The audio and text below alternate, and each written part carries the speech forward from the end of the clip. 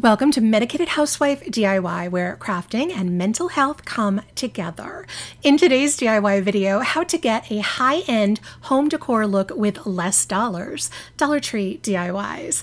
Welcome back, my DIY loving friends, and hello to my new DIY loving friends.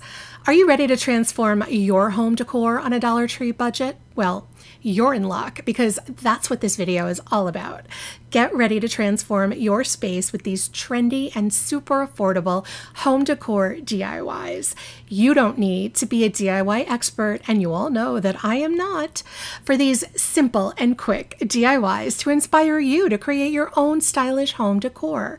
Get comfy and let's go DIY together. So stick around, let's go make some stuff and jump right into this. For this DIY, to begin with, I am using these 2 rectangle wood pieces from Dollar Tree, as well as 36 total tumbling tower blocks, also from Dollar Tree. And I'm using super glue, wood glue from Dollar Tree to glue together first 4 sets of 2 blocks, and they are glued end to end. So that's 4 sets of these 2 block sets. Next, I'm gluing together 4 sets of 3 blocks, and these are also glued end to end. Then I'm going to make a total of 8 sets of 2 blocks, but this time they are one on top of another like little sandwiches, and we're making 8 of those. I then realized my 4 sets of 2 blocks were just a smidge too long to fit on the wood rectangle end, so I marked where to cut them with a pencil, used my miter shears from Amazon, which I will link for you in the description box below. I used the shears to cut all 4 sets of the 2 blocks to a size that would match the wood rectangle ends, as you can see right here. I'm using Faux antique wax, which I will link for you below, and I'm going to paint all the sides and the edges of both wood rectangles using a dry paper towel to rub off the excess wax. We are not painting any of the tumbling tower blocks. Instead, we will be using some jute twine, which you can get at Dollar Tree, and we will be wrapping all the blocks with the jute.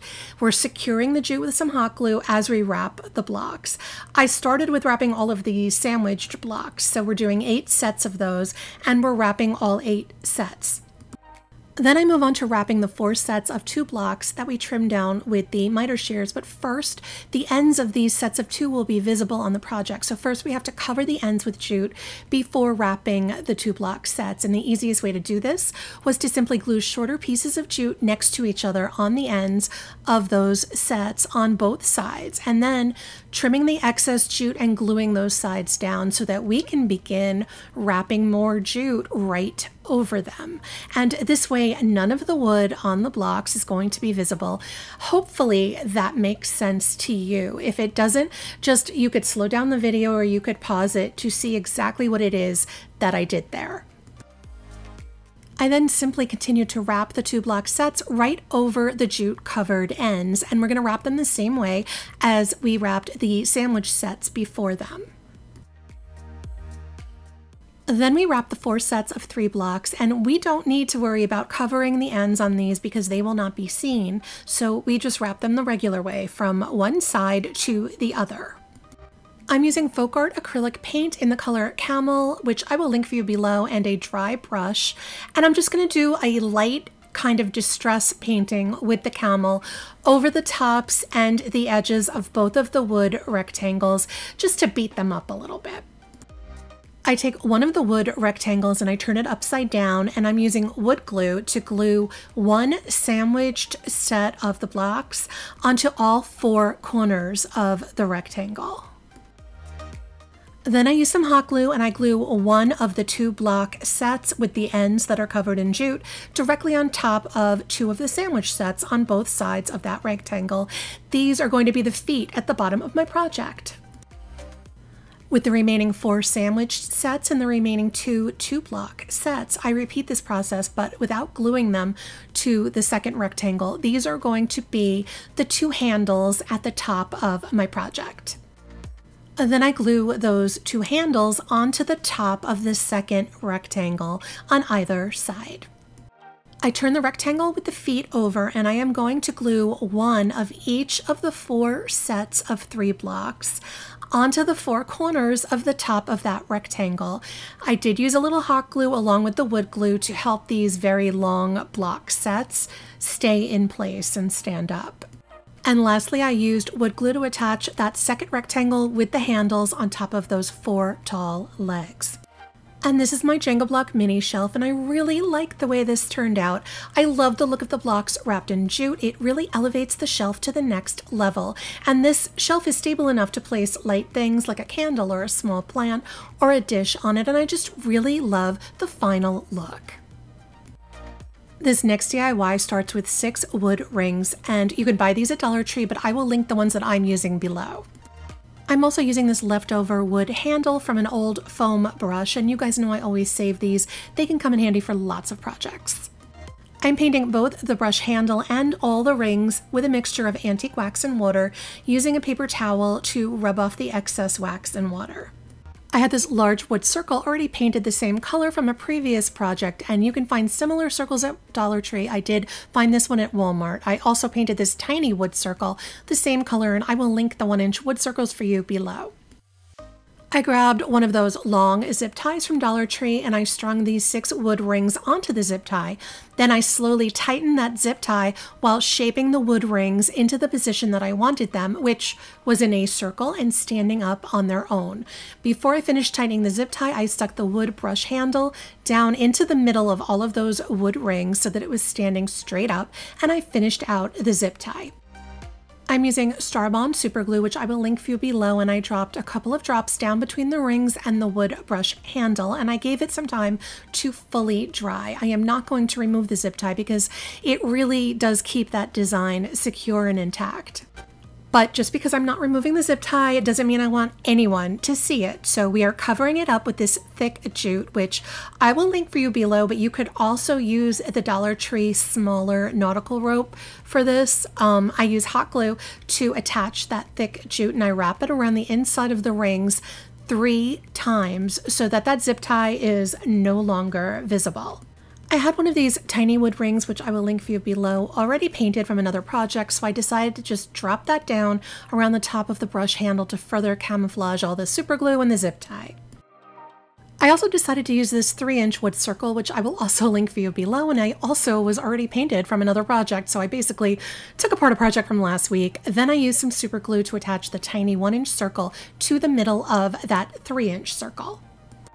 Then I attached the 3-inch circle to the bottom of my large wood circle, and with that, all that was left to do was to attach the bottom of the large wood circle to the wood handle base, gluing it to that tiny wood circle on the bottom.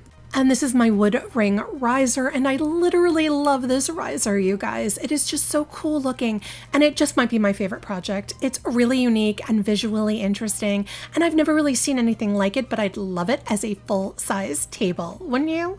I just love a round table. This next DIY begins with this square glass candle holder from Dollar Tree and this large pack of craft paper straws that I got on Amazon, and I'll link it for you below. I really liked these straws because they were really inexpensive and they look a little bit like bamboo or wood, so I knew I could use them in some projects. I grabbed a bunch of them. I really don't know exactly how many, and I cut them in half. I always knew I could cut more if I needed more. Depends on the size of the vase or candle holder that you use. I used some hot glue to attach the straws one by one around the entire candle holder until it was all covered with straws. I was going to trim the tops of the straws to the same height, but I kind of like them all different and random looking. So I'm using a dry chip brush and I lightly paint the straws with some antique wax, making sure to get a little wax along the top edges of the straws to emphasize them. And the more wax I used, the more the straws start to look like bamboo to me. I have this self-adhesive faux leather, which I'll link for you below, but you could also use Dollar Tree faux leather for this. The way I use this is because it's like tape, I put a piece on parchment paper, then I fold it to the width I want and remove the parchment paper, and then fold the tape over onto itself so that it looks like a leather strap. I trim the white edges off so that all you will see is this leather strap that I created. I use a little hot glue and I wrap the leather strap around the middle of my straw-covered candle holder, and that is really all there is to this DIY. And this is my faux bamboo vase. I think the fact that this is made out of paper straws is really impressive, and I love it as a vase for small plants or succulents. You could use a battery-operated candle in it, but I would not recommend an actual candle since it is paper, but I love the way it looks with some greenery or some flowers. This next DIY begins with these 1-inch wood circles I got on Amazon, and I will link them for you below. I painted 15 of them with some antique wax, and I use a paper towel to wipe away the excess wax. Next, I have this large glass vase from Dollar Tree and some nautical rope also from Dollar Tree, and I'm going to use some hot glue to wrap the nautical rope around the bottom of the vase 3 times. Next, I take the painted wood circles and I want to attach them around the vase in no particular pattern. I just want some a little higher, some a little lower. I use hot glue to attach them, and I also only want them to go up about 2/3 of the way up the vase, not to the top. I also don't want the wood circles too close to the nautical rope on the bottom or too close to each other. Just spread out and kind of random. Next, I take this thin jute twine and I am going to wrap the twine around each of my circles 5 times. I counted 5 times so that they will all end up being the same size. I use hot glue to secure the twine around the circles, and at the end of the 5 wraps around, I cut that piece of twine, leaving plenty of excess twine hanging down, and you'll see why later. I do this wrapping to all of the little wood circles around the whole vase.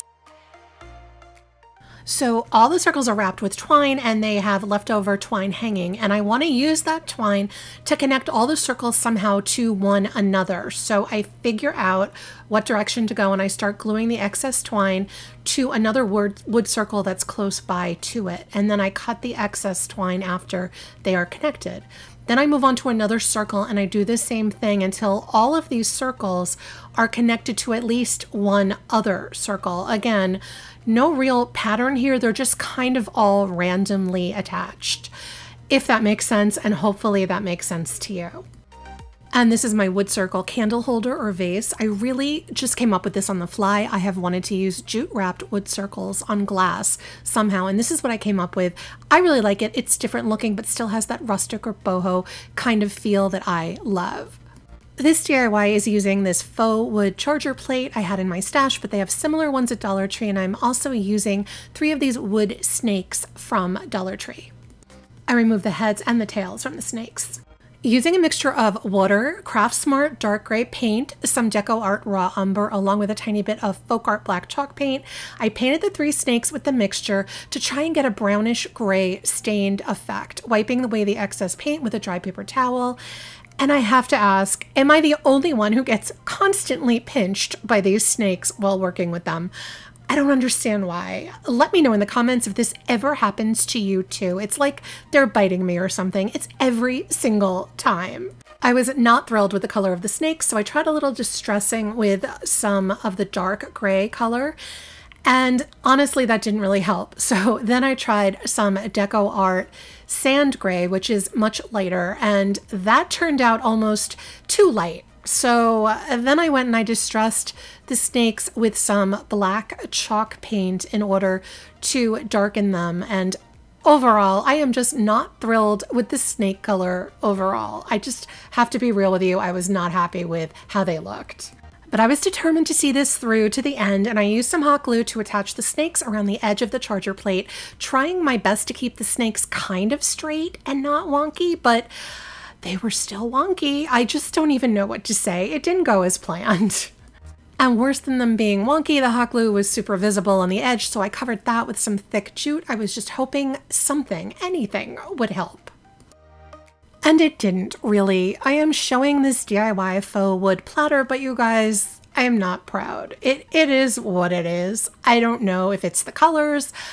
I don't know. I'm at a loss. I'm at a loss. And hopefully you won't hold that last one against me, but as usual, I want to know what you think. Let me know in the comments which one of these high-end home decor DIYs is your favorite and why. I really love hearing from you. And if you've enjoyed this DIY video, there is another one waiting for you. Just click that link in the upper right corner for more Medicated Housewife DIYs. Thanks for watching. Until next time, my name is Sarah. I'm the Medicated Housewife, and crafting is my medication.